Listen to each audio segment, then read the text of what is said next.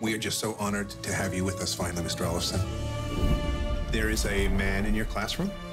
Actually, he's a mute. Eddie's always been different. This is really good. Whoa. Don't worry, buddy. Ready? Ready? So you're telling me that Eddie, he eats small animals in his sleep? It's not as bad as it sounds.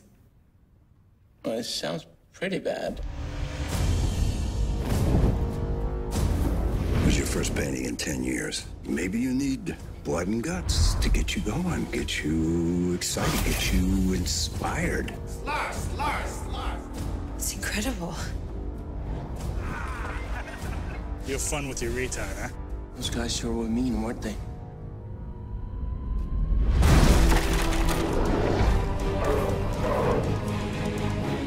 I'll bring you down quicker than a drop on a lollipop.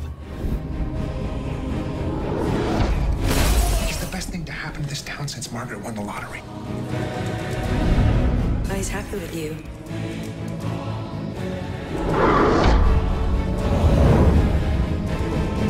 Who's my main man, huh?